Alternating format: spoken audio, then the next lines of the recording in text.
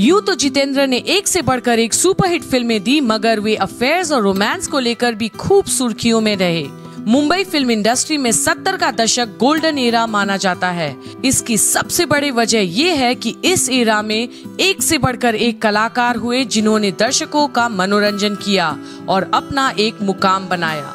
जितेंद्र जिस एरा में आए उसमें डांसिंग को ज्यादा तवज्जो नहीं दी जाती थी। ऐसे में उनकी डांसिंग स्किल्स खूब पसंद की गई और जितेंद्र बन गए बॉलीवुड के जंपिंग जैक। यूं तो एक्टर ने एक से बढ़कर एक सुपरहिट फिल्में दी, मगर वो अफेयर्स और रोमांस को लेकर भी खूब सुर्खियों में रहे।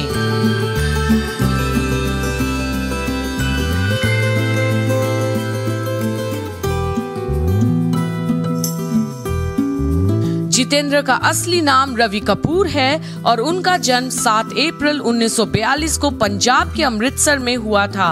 एक्टर ने अपनी पढ़ाई जिस स्कूल से की थी वहीं से बॉलीवुड के पहले सुपरस्टार राजेश खन्ना ने भी पढ़ाई की थी। यहाँ तक कि दोनों दोस्त भी थे। पर्सनल लाइफ की ओर रुख करें तो उन्होंने साल 1974 में शोभा कपूर से शादी की थी। इस शादी से उन्हें 2 बच्चे हुए, एकता कपूर और तुषार कपूर। बता दें कि जितेंद्र की स्टाइल पर लड़कियां मरती थी और बॉलीवुड के कई अभिनेत्रियों के साथ उनके रोमांस की चर्चा रही। इसमें 3 नाम प्रमुख हैं। ये हैं हेमा मालिनी, श्रीदेवी और जयाप्रदा। मगर इनके साथ रोमांस के दौरान इसका सीधा असर जितेंद्र की पर्सनल लाइफ पर पड़ा। पत्नी शोभा के साथ रिश्ते में उतार चढ़ाव देखने को मिला।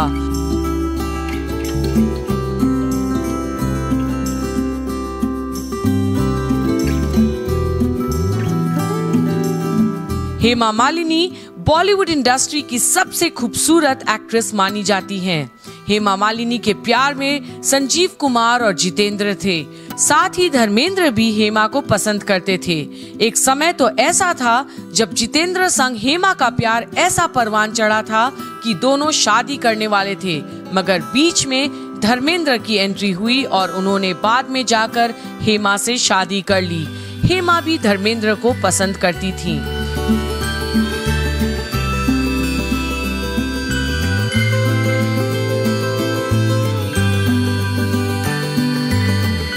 जितेंद्र के करियर में एक ऐसा समय था जब वे साउथ की फिल्में करने लगे थे।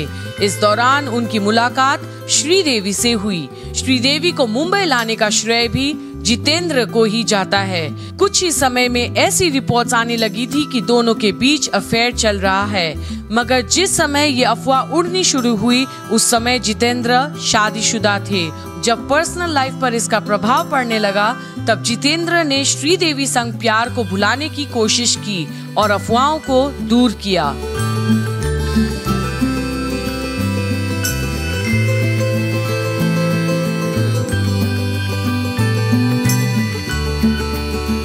साउथ की एक और ही बेहद खूबसूरत एक्ट्रेस थी जयाप्रदा। श्रीदेवी के बाद जितेंद्र के जीवन में आई जयाप्रदा। यहाँ भी कहानी श्रीदेवी से कुछ अलग नहीं थी, बल्कि दोनों के बीच की नजदीकियाँ उससे भी ज्यादा बढ़ रही थी। कई अफवाहें तो ऐसी भी आई कि जयाप्रदा तो जितेंद्र की दीवानी है, मगर जितेंद्र की तरफ से ऐसे इमोशंस नहीं हैं।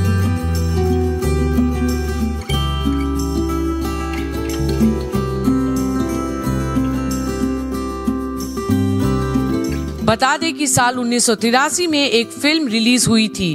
फिल्म का नाम था मवाली।